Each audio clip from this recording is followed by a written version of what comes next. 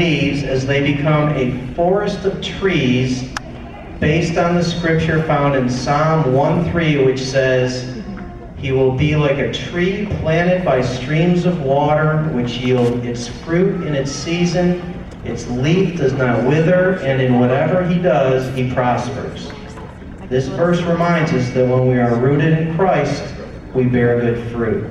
We all need to be like trees. So please welcome TK Kindergarten and first grade.